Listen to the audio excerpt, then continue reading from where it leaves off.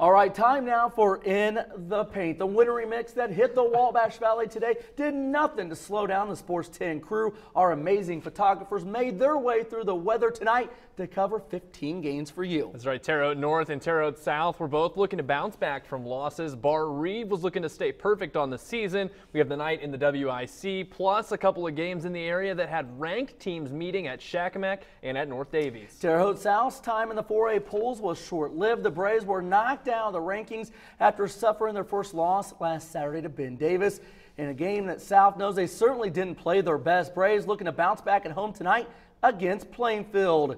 How about the Quakers? A little razzle-dazzle. The alley-oop off the backboard. Connor Brins throws it down. Quakers in the third quarter on a 12-0 run. They led by 9 going to the fourth. Back comes South. Jalen Manette ties the game at 61 with a 3. He had 35 points.